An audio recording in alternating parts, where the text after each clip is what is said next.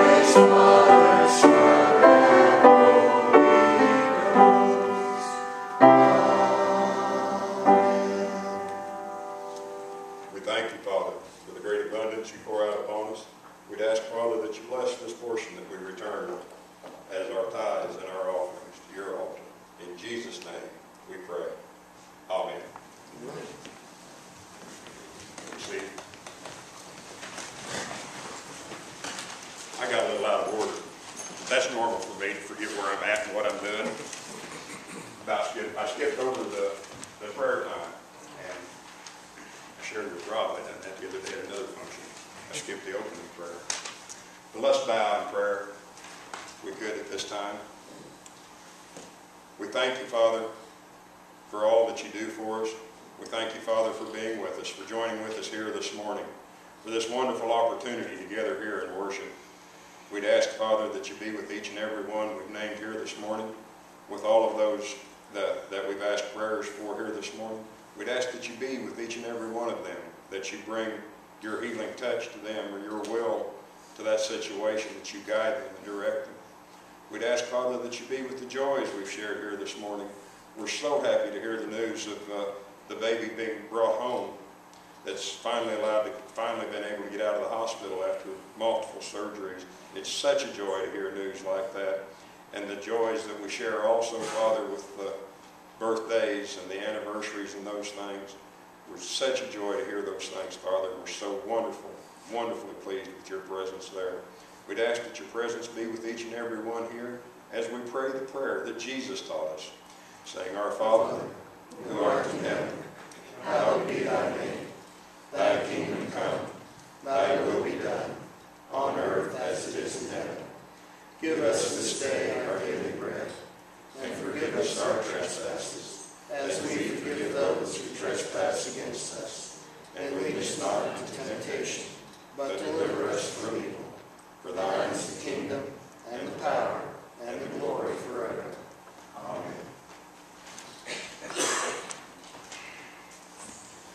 Now, let us stand and join in our closing hymn, number 347, Spirit Song.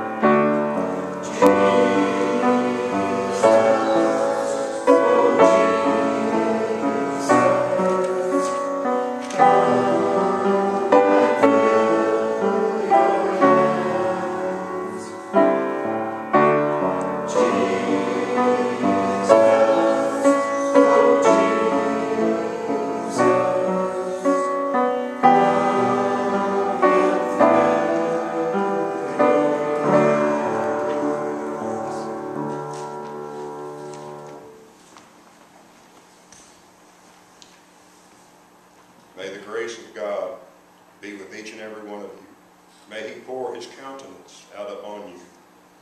May he bring his light to the world, and may you share with all of those you meet in your daily walk this week. In Jesus' name we pray. Amen. Amen.